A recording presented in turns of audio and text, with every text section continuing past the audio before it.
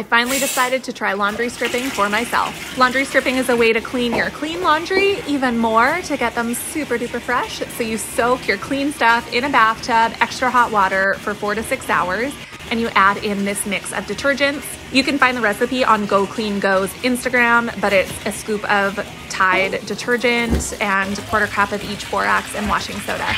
Then you dump your clean laundry in, pull out any weird stuff like Guess Who pieces, mix it all up, and you can see before we even add the detergent how gross that water is. Then you add in the detergent, stir it all up, stir it again every hour for 4 to 6 hours, and then when it's done, look at how gross that water is. This is clean laundry, once again, you guys.